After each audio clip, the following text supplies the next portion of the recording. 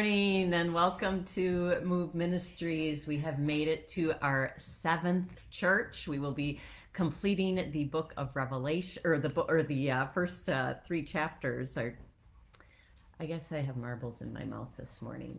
We're going to be finishing up the churches this morning. So we better just pray, because that just seems like that kind of a morning. So let's bow our heads in prayer. Oh Lord, I will never get over the privilege we have in prayer to come to you and to just bring our lives before you. You know so intimately of you, as you have showed us through these churches. You know us so intimately. You know where we live. You know what we are dealing with in our everyday lives, Lord. And you speak truth into that. Give us ears to hear your truth this morning. You've given us 2 ears to hear and 1 mouth to speak with. Let us hear, Lord, twice as much as we speak this morning. Let this offering be pleasing to you, Lord, and by the power of your Spirit, lead and guide us into all truth, that you might be praised. In Christ's name, amen.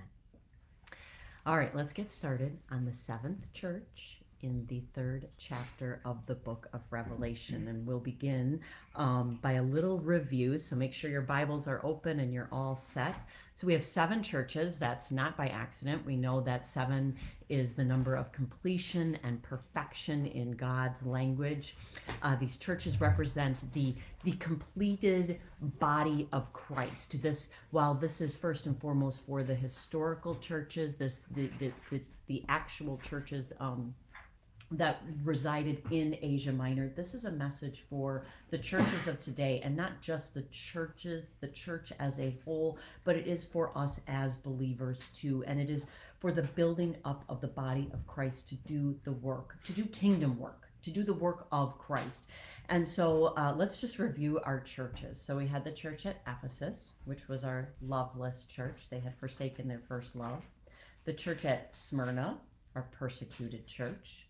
The church at Pergamum was the tolerating church. They were tolerating sin within their midst. And then we had the church at Thyatira, which was the church that welcomed sin and encouraged their believers to remember. That was when they were going into the guilds in the different cities in the city to participate in the immorality. And then there was Sardis, the dead church. So we sort of see this downward progression. And then last time we were together, we had the church at Philadelphia, which I found such encouragement that they were not a perfect church, but they were a church that was pleasing to God. That was such an encouragement to me. And last, we have our Laodicean church, which is the church that makes Jesus puke, that makes him vomit. And so we will get into the church at Laodicea, chapter 3, verse 14.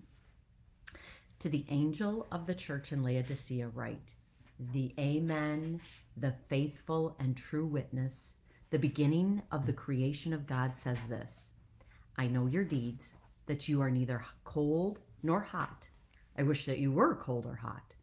So because you are lukewarm and neither hot nor cold, I will spit, more literally, vomit you out of my mouth. Because you say, I am rich and have become wealthy and have need of nothing.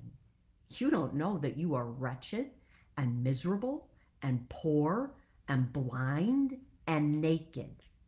I advise you to buy from me gold refined by fire, so that you may become rich, and white garments, so you may clothe yourself, and that the shame of your nakedness will not be revealed, and eye salve to anoint your eyes, so that you may see. Those whom I love, I reprove and discipline. Therefore, be zealous and repent. Behold, I stand at the door and knock. If anyone hears my voice and opens the door, I will come into him and will dine with him, and he with me. He who overcomes, I will grant to him to sit down with me on my throne, as I also overcame and sat down with my Father on his throne. He who has an ear, let him hear what the Spirit says to the churches. Lord, bless the reading of your word. I feel like as we begin to understand the historical context of the city, we will it will open up our eyes and we will be able to understand why Jesus addresses this church as he does. All right, so this church was located just 40 miles from Philadelphia. It was located up on a high plateau, so it enjoyed safety and security. Its nearest neighbors was the city of Hierapolis and Colossae. We know Colossae from the letter to the Colossians. It was situated on a main trade route that led both to Pergamum and to Ephesus, so you could get west to the majority of the Roman Empire, but also east to the Orient. And so it was very well situated for success in commerce. There were a few things that this city was particularly known for. One was a booming textile industry. They produced everything from cloths to carpets that were exported all over the Roman Empire. They were particularly known for this black, sort of glossy wool that they produced, and they had a monopoly on this market. There was no one else who could produce this black, glossy wool as they could. And so where did it come from? Was it from a dyeing process, or was it from a particular, breed of sheep? They don't really know, but it was incredibly unique. It was very prized, and it increased their wealth tremendously. And subsequently, any Laodicean, if you were in, the coolest of the cool, all wore this particular black garment, this black glossy wool, and with a great deal of pride. They were also the home to a major medical center that was attached to a temple, and the temple was to the Greek god of Asclepios, who was the god of medicine and doctors. So this medical center was particularly known for an eye salve or an eye compound or ointment that was famous throughout the Roman Empire. And so people would come to Laodicea for this eye ointment, and this ointment was also sent throughout the empire. It was known to heal just about every kind of eye problem except for blindness. And so this city, because of their medical facilities, was a very healthy city. They prided themselves on their physical well-being and their physical health, and it led to a great deal of pride in their own self-sufficiency.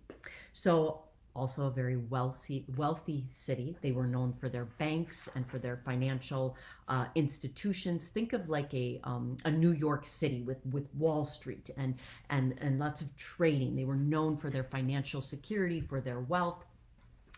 Their wealth was so great, in fact, that in 60 AD, there was an earthquake that absolutely flattened the city.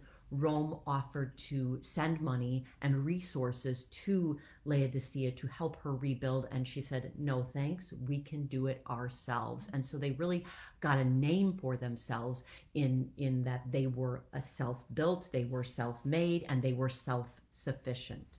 And so one of the major problems in Laodicea was her water supply.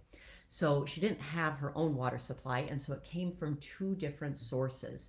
Colossae, they piped in water from Colossae, and Colossie's water was known for its cold, icy crispness. We were talking about how good ice cold water tastes after a workout, right?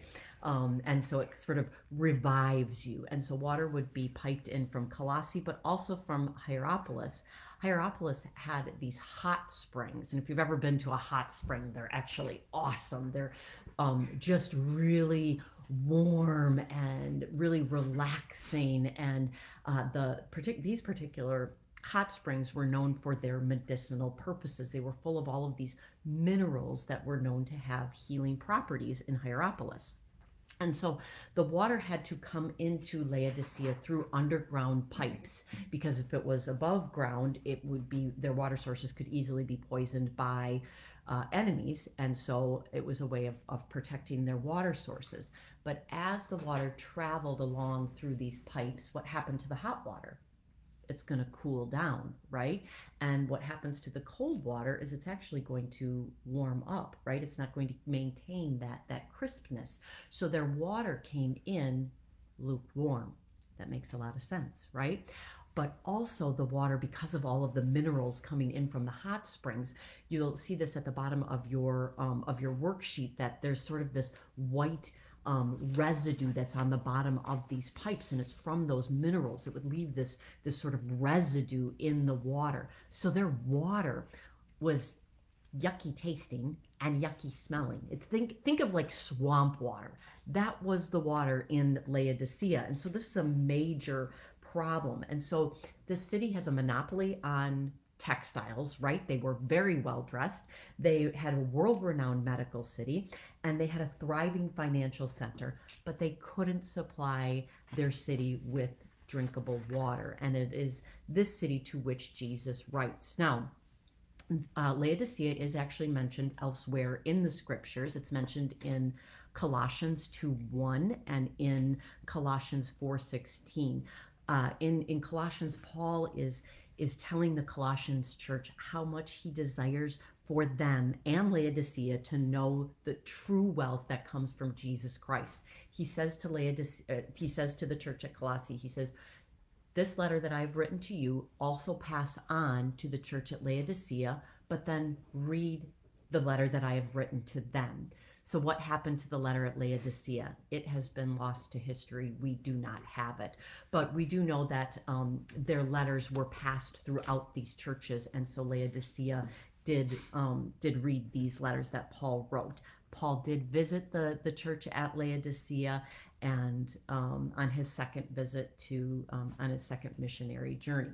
And so how does Jesus introduce himself to this church? It says in 14b, he introduces himself as the Amen, the faithful and true witness, the beginning of creation of God says this. So he introduces himself first as the Amen. What does this mean? So Amen is kind of a cool word. We're so familiar with it, but it comes directly to us from Hebrew into Greek, into English, without any translation. Amen is the Hebrew, Greek, and English word. There's no translation to it. It is a covenant promise word. Amen is a strong affirmation to truth. We need to be careful how we use the word amen, because like I said, it is a covenant word. It literally means yes, so be it, may it be so. It is affirming of the truth. So when he says, I am the Amen, he is the fulfillment. Jesus Christ is the fulfillment of every promise of truth that God has ever made. And he has never failed in any of those promises. Jesus Christ is the source of that truth. And therefore, as we move on to the rest of the book of Revelation, as Jesus Christ is the Amen, we can be assured that what is to come is all true. Then he says, I am the faithful and true witness. So not only is he the source of the truth, everything that he says is true. And what is he a witness of? What is he a witness to? To everything that God has said, to everything that God has done. He has seen it all, he knows it all, and he testifies to that truth. And then he says, I am the beginning of the creation of God. Now this is a vital doctrine that we need to know, that we need to be equipped with, and that we need to be prepared to teach and to preach on, okay? This is a doctrine that separates us from so-called Christian cults. There are Christian cults that will testify that Jesus Christ is a created being, and they will use verses like this. And it's a poor translation, because when he says he is the beginning, it doesn't mean positionally that he's like the first in line, that he is the first of creation. No, that's not what it means. It means, more accurately translated, he is the origin, he is the source, he is the initiator. Jesus Christ does not have a beginning, because if he did, he would have an end. He is eternal. He was there in the beginning. He is not a created being.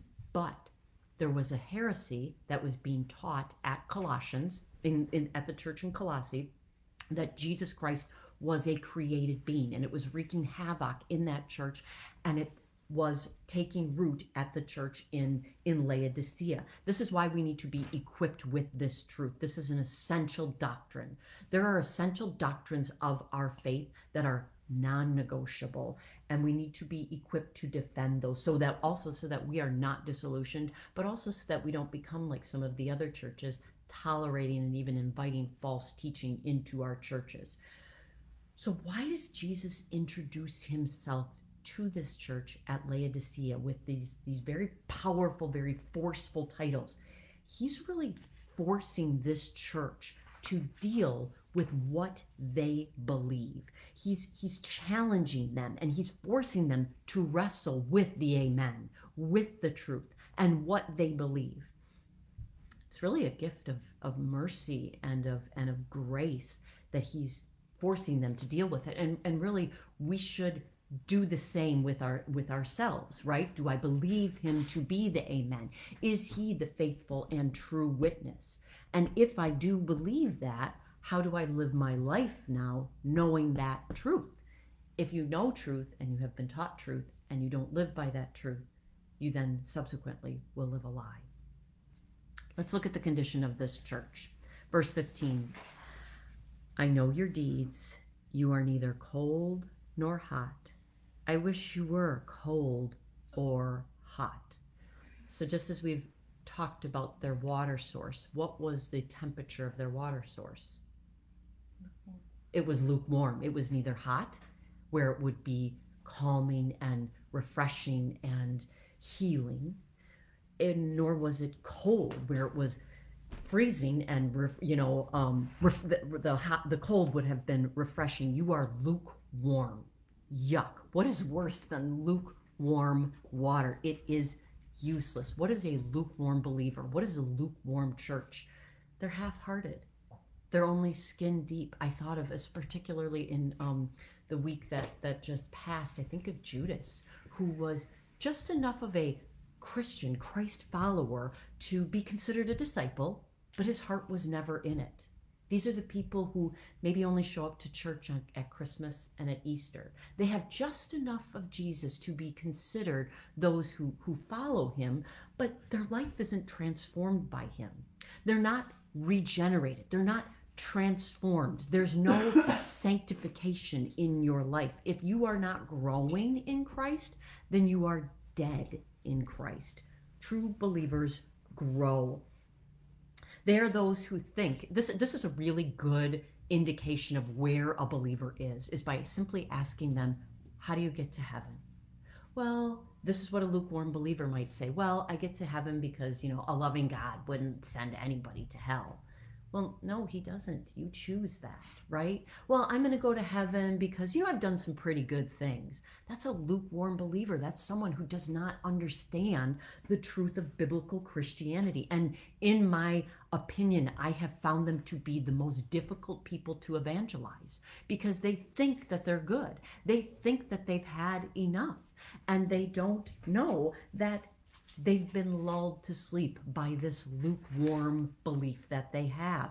And so what's the verdict that Jesus gives to this church based on their condition? Verse 16. So because you are lukewarm and neither hot nor cold, I will spit you out of my mouth. I will vomit you up. It makes just as the water in this city made people nauseous and it was vile, so this church mirrored their city, and it was the same thing. There is this group of people, this church that was in this city, and they were claiming the name of Christ on their building, and they were disgusting to God. And so, one of the things I thought is, I'm like, why is this church in his mouth? We'll kind of go back to that sort of truth that was coming out of his mouth. The truth should come out of the mouths of believers, and it wasn't. God's truth, his truth, the amen should come out of our mouths, and it wasn't. And he says, I need to vomit you out. And so what other choice did Jesus have? I mean, this is really strong language. As my daughter was reading this yesterday, she looked at me and she was like, ooh, like, yikes. And I'm like, yeah, that's kind of what we should say about this church. It's scary. A theologian, Havner, wrote this about this church. The cause of Christ has been hurt more by Sunday morning bench warmers who pretend to love Christ, who call him Lord, but do not his commands, than by all publicans and sinners. And I agree with that. It is those who pretend, it is those who think that they are followers of the Lord Jesus Christ and don't do any of his commands that are more harmful to the church. This is interesting. The name Laodicea literally means rule of the people. This was a democratic church. They voted. Majority ruled. I'm always nervous when churches have church-wide votes, when it is ruled by a democracy, because it should be ruled by God. It should be ruled by those who have established and firm testimonies, not by a majority rule, because sometimes the majority, the popular vote, is not the right vote. It's not the vote that lines up with Scripture. Let's look at 17 and 18, the commands he gives to this church. Because you say, this is their self-assessment, I am rich, and I have become wealthy, and I have need of nothing. You don't know that you are wretched, miserable, poor, and blind, and naked. I advise you to buy from me gold refined by fire, so you may become rich, and white garments, so you may clothe yourself, and that the shame of your nakedness will not be revealed, and eye salve to anoint your eye, so you may see. So they're in their own self-assessment. When they look at themselves, and usually when we do a self-assessment, we kind of compare ourselves with other people, right? Well, I'm doing better than her, or I'm doing better than them, or my house is bigger than theirs is, so I must be doing pretty good. In their own self-assessment, they were doing good, right? And if we looked at this city, we're like, wow, they're successful, they're healthy, wealthy, and wise in their own eyes.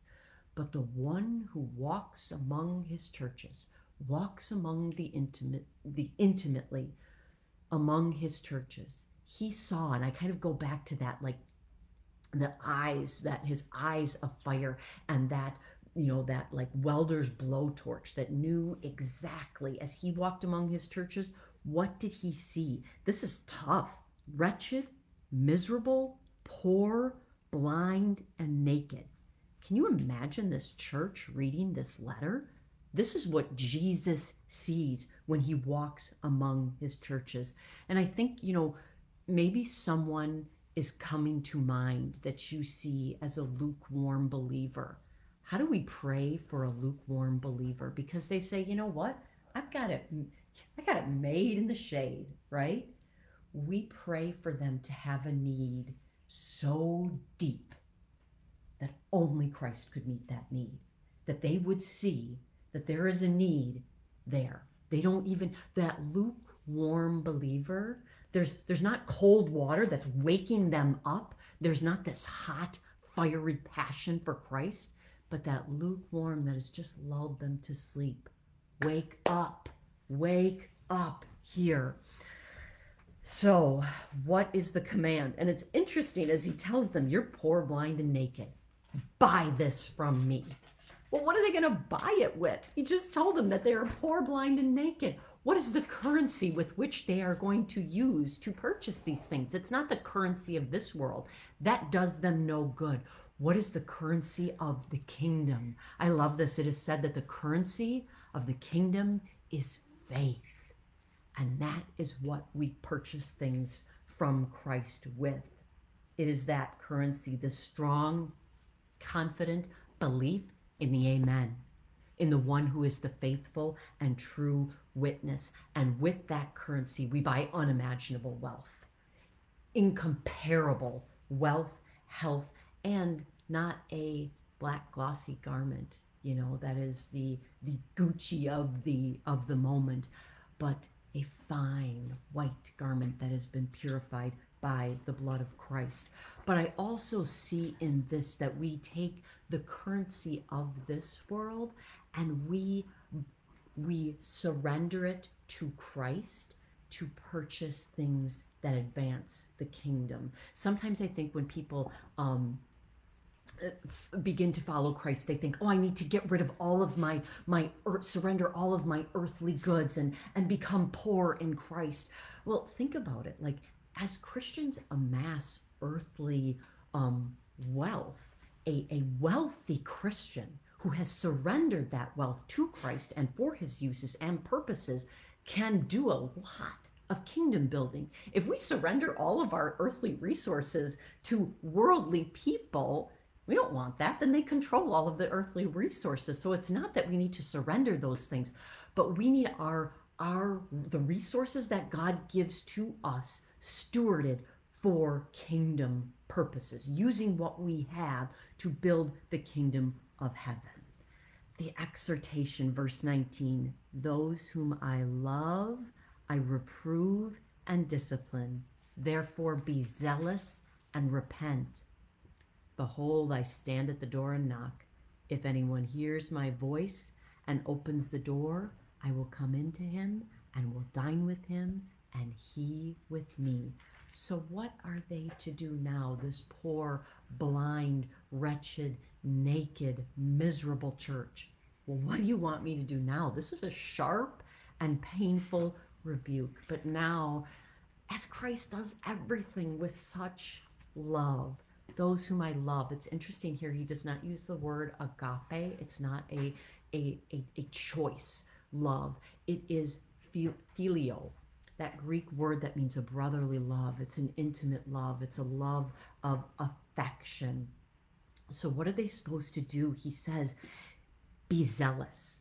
That word zealous is the word hot, and it is the same word that he uses back up in verse 15 for hot. He wants them to repent with energy, with enthusiasm, with a zeal, with a heat. He wants them to be a hot church. Turn around, turn from your lukewarm ways and turn to me. Those whom God loves, he disciplines and he reproves. I don't think it's the discipline of God that needs to cause us such fear. I think it's when that discipline is lacking and when God has turned us over to our own desires and he has said, fine, have your own way. It is in the discipline when we all know that discipline in the moment is not pleasant, right? But it leads to righteousness, and therefore it is a good thing. This discipline would lead to righteousness. Here's the second part. He stands at the door and knocks, and this breaks my heart every time. Where was Christ in this church? He's on the outside of this church and he's knocking on the door. No one's opened the door. No one even hears him. No one even sees him. No one even, not one. There's not a remnant in this church. He is on the outside knocking on the door. But there's such grace and such beauty here too, because of how high and exalted he is, the amen, the true and faithful witness, he still comes down, stands at the door of this church. He doesn't barge his way in. He doesn't pound on the door. He's not pounding. He's knocking. He's just knocking, seeing if anyone will stop, seeing if anyone will take heed to what is written to this church. Receive the blessing and open the door and let him in. It's a blessing. It's a blessing. I wanted to share with you this prayer that I pray. This church was filled with such self-sufficiency. But there is this prayer that I pray, and I do it one of two times. The first time is when I'm like, oh, I am up a creek without a paddle. Like I am in big trouble. If God does not show up for me in this, I am lost. And the other times that I pray this prayer is when I'm like, ooh, I think I could do this by myself. And there's this recognition of self-sufficiency. And I think, Lord, if I can do this by myself, I'm in big trouble. And here's how the prayer goes. Lord. And that's it. I call upon the name of the Lord. I recognize him as Lord over my life. And in just declaring him Lord. It is me saying to him, God, help me if I can do this by myself. But God, help me because I can't do this by myself. Self-sufficiency is such a danger to our modern church because aren't we fancy pants? Can't we do it all without the Holy Spirit? That's where we have found ourselves as a church and as a believer, right? Especially as Americans. We are wealthy, right? We can do it all by ourselves. And that is a terrifying place to be because you know where that puts Christ? On the outside. And he needs to knock on the door. God forbid that he is knocking on the door of our churches. Be zealous and repent that he may come in, because this is so cool. Look what it says. If we open the door, what's he going to do? He's going to come in and dine with us. This dine that he's talking about is the final meal of the day. It is the supper. It's the family meal. And what he's saying is that the most intimate meal, I will come to you, I will come into your family and you will come into mine, and we will enjoy this meal together. It's so precious and it's so sweet. What's the final promise he gives to this church? Verse 21. He who overcomes, I will grant to him to sit down with me on my throne, as I also overcame and sat down with my Father on his throne. Verse 22, he who has an ear, let him hear what the Spirit says to the churches.